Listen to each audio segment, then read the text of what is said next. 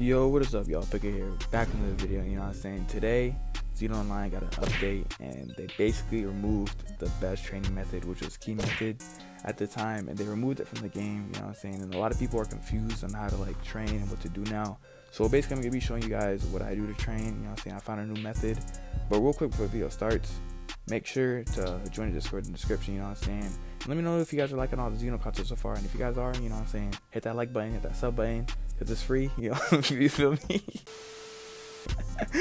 Oh my god. Okay, but yeah, let's get right into the video. But first things first, what you guys want to do is find a partner that's around your battle power level.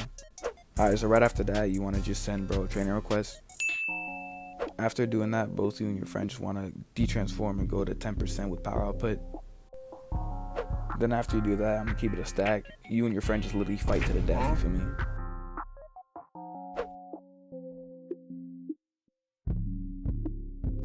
As long as your life force is going down, you know you're gaining battle power.